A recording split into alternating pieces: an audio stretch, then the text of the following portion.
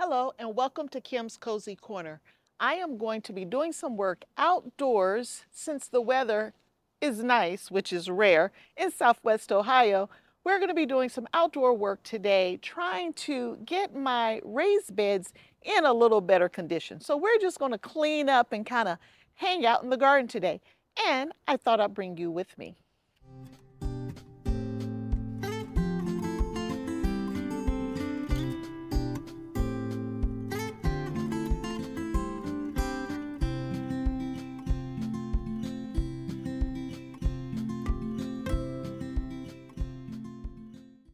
I've brought all my plants back outside that I'm hardening off, and hopefully this sun and this warm weather will try to nurse these plants back to health. We're having some problems with these. Traveled for about a week. I was away and they didn't get the love and attention I normally give my plants. So we're going to have them out here and hopefully this sunlight will perk them up. But let's head over to the garden. In this tower here, I planted pansies. Now, pansies are flowers that can deal with some cool weather. I mean, I've seen pansies growing in snow before. And so with the cooler weather we've been having here in the 40s, pansies can handle that. So let me show you how they're doing.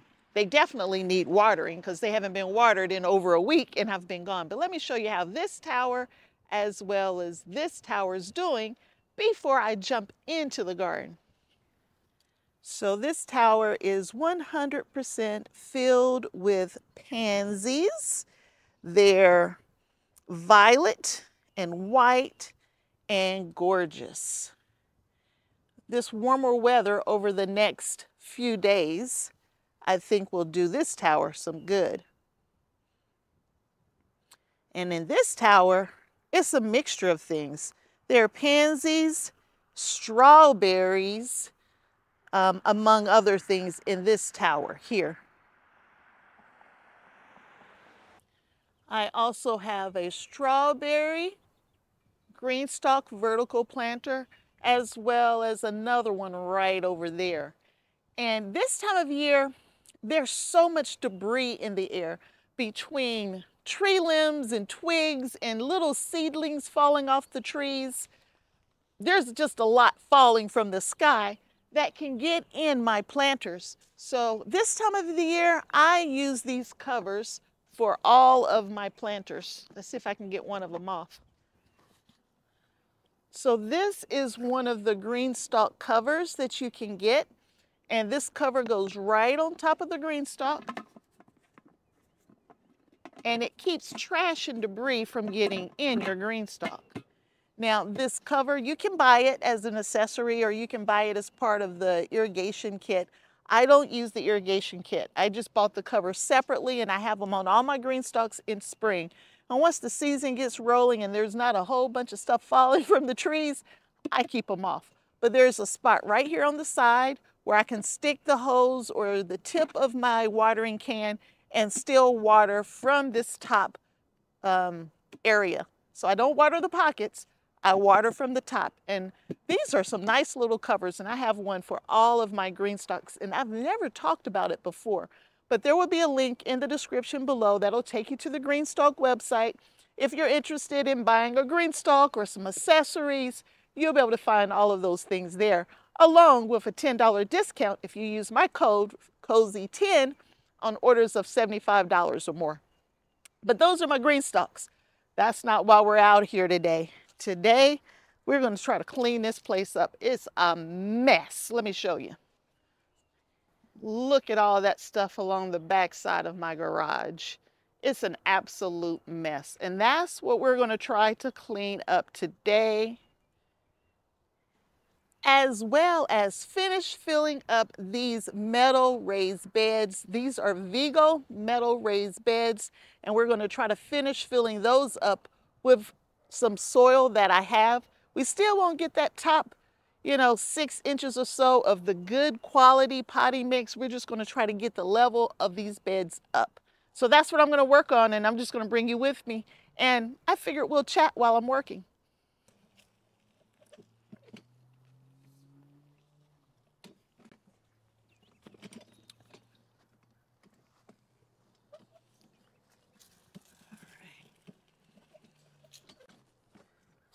So I guess the first thing I'm going to do is get this soil out of the rest of these containers and fill the metal raised beds.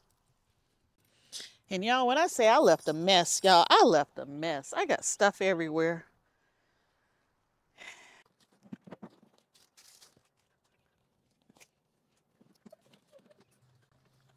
So I empty my containers every year, whether we are talking about potatoes or whatever I have in containers, into all of these different trash cans.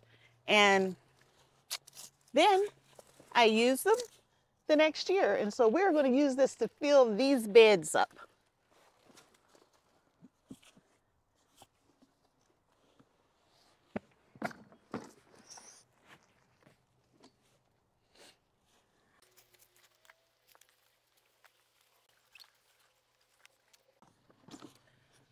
So in the bottom of these beds, I have cardboard, I have, old decaying logs, and now I'm using soil to fill up the top, I don't know, maybe half of the bed.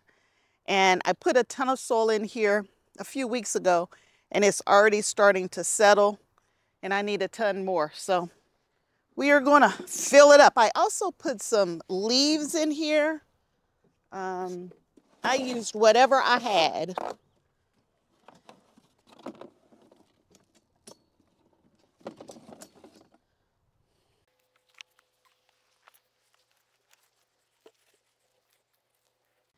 And all of this soil is potting soil, so it's going to be loose and free flowing. This right here are chives that I've had for 3 years that I keep moving around until it's time to put them in their real home. Chives are perennials, they come back every year. As long as you take care of them, you keep them happy, keep them watered, unlike how I kept my plants over the last week.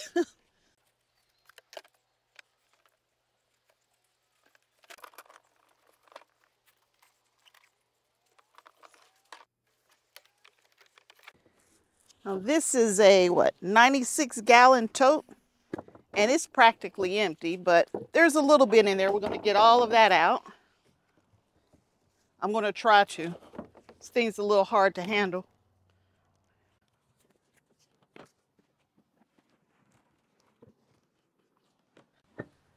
I'm not afraid of a little hard work.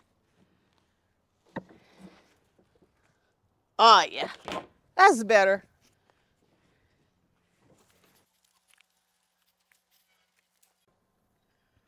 All right, how big is this tote?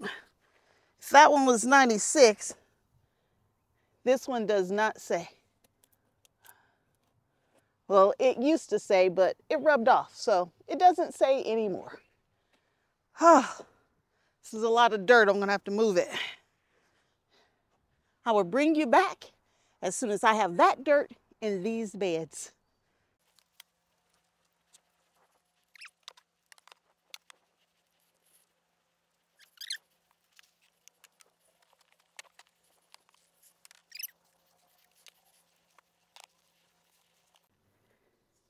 Now, if you're interested in one of these metal raised beds, I have a link in the description below that'll take you to them.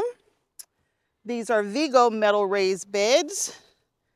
And I'm gonna be honest with you, I'm liking this.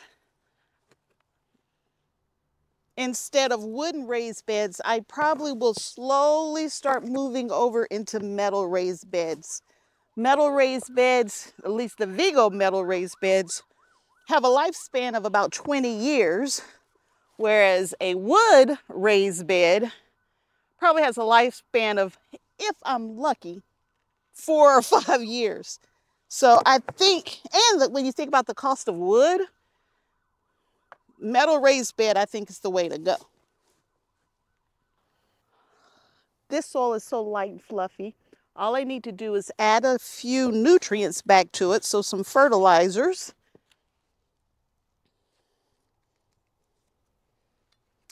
And we'll be in shape.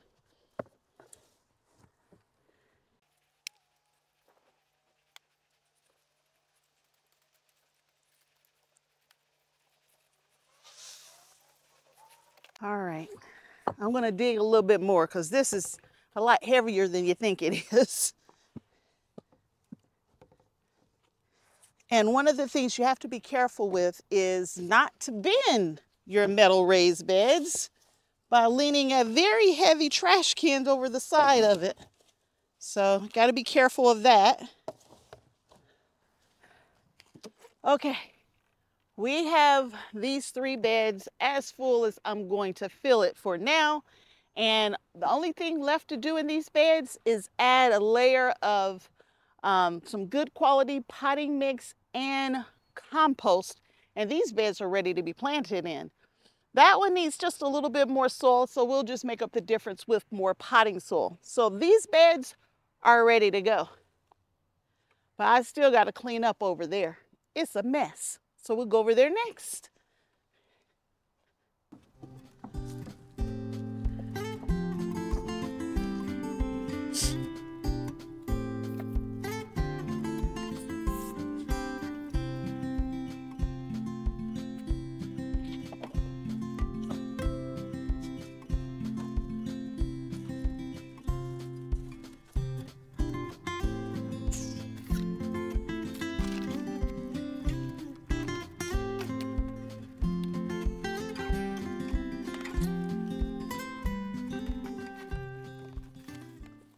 Whew.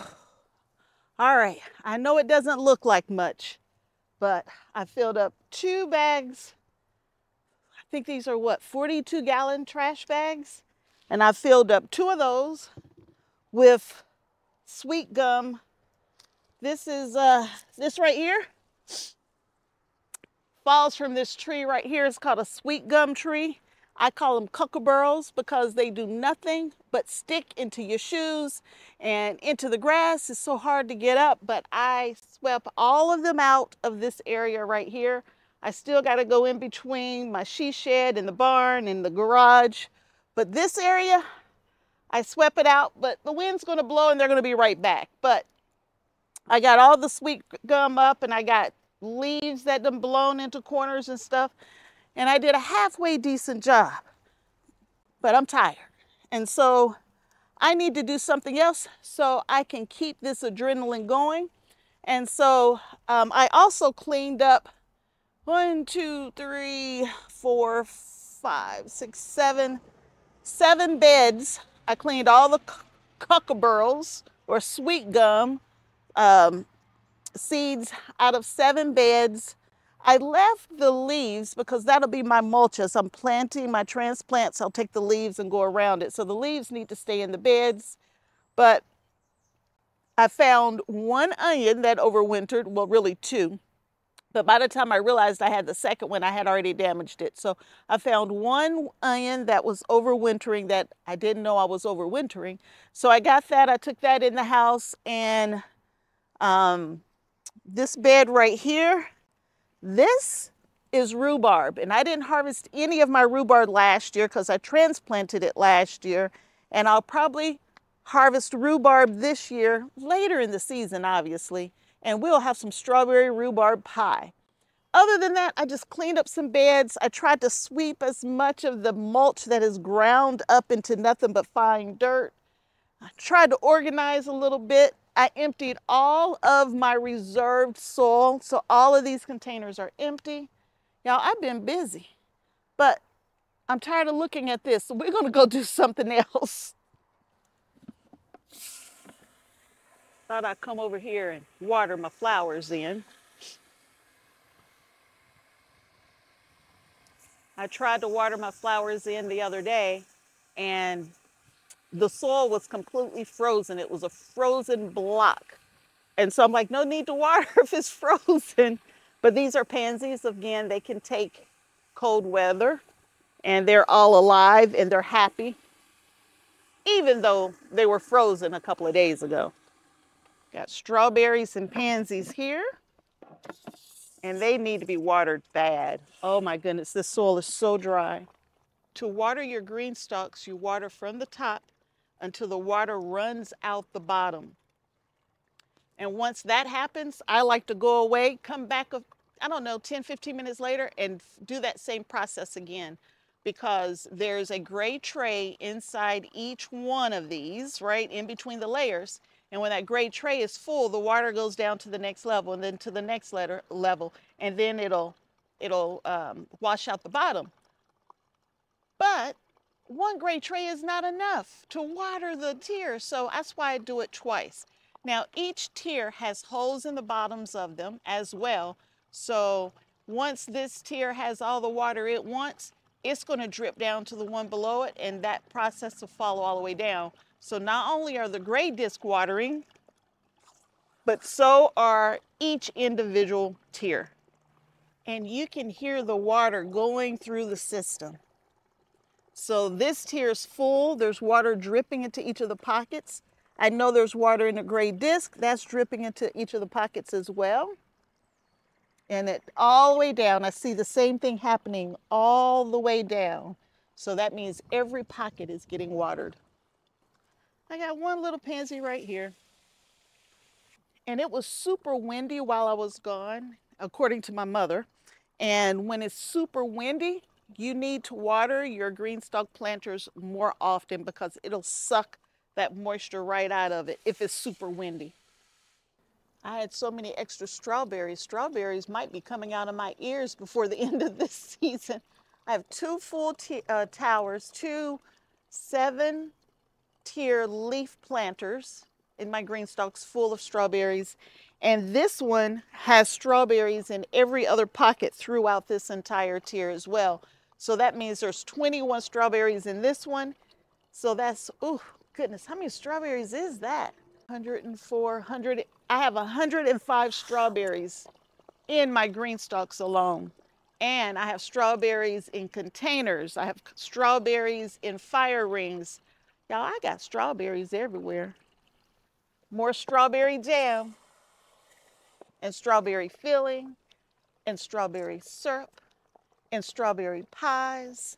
We are going to enjoy some strawberries. And I got strawberries on the ground. Strawberries are everywhere.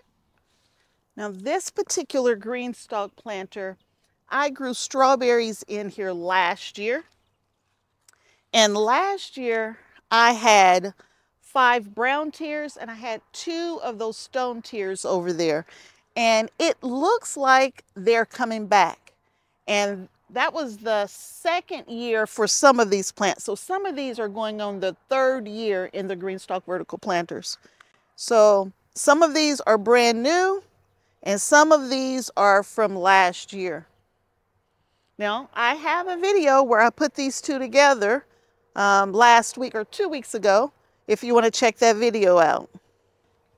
And I did mention that these towers, these vertical planters, I'm trying to get used to saying vertical planters versus towers, but these vertical planters are extremely dry because they didn't get watered while I was gone. So they've been watered the one time before I left, and that's it. So they got watered when I put them together and haven't been watered since. So I need to water them in really good. There's still a lot more to clean up, but at least I took a nice break and looking at something that's already done. Okay, I quit. I'm tired. Oh goodness, we got all that soil moved. I cleaned up, I don't know, maybe a quarter of the garden in one day. So if I do that 4 times, I'm done and garden's all ready to go. But I still have my neighbor's garden to get after as well. And yeah, I should be enjoying this day out here and doing more outside, but I'm done. I don't want to anymore. So I'm going to take these gray disc for my GreenStalks inside. I'm going to get those cleaned up, and so at least I'm still being productive. I really should get these sweet gum ball cockerburl things up. Let me just show you this. When I say those things are everywhere, I mean they're everywhere. The yard is full of them. And if I don't get those up immediately, like before I start cutting the grass, they will get like pushed down into the ground and then they're stuck there. So I need to get all of these cockerburls up. Now, I know they're really not kookaburras. These are from a sweet gum tree, and I hate them. Why would you plant a tree like this on your property, knowing you got to cut grass? I don't understand, but I inherited it when I bought the property, so I'm dealing with it. But I should be getting those up. I should have a lawnmower with a mulcher on it where I can pick them up, but I don't even own a lawnmower right now. I need to buy a new lawnmower this year, and I'll probably buy one with an attachment so I can get that up. But another day, another task. Today's outdoor tasks are over. Thank you for hanging out with me while I'm out here doing a little bit of work in the yard, enjoying the warm weather. And if you enjoyed this, give me a thumbs up and consider subscribing to the channel. I always got some kind of tomfoolery stuff happening on Kim's Cozy Corner, so come and join me. Hang out with me as I grow indoors and outdoors and have good plants and bad plants and grow a lot of food and grow no food on things that don't germinate. I show you everything, the good, the bad, and the ugly. So until next time, and I hope there is a next time that you come hang out with me, Kim, at Kim's Cozy Corner. Bye.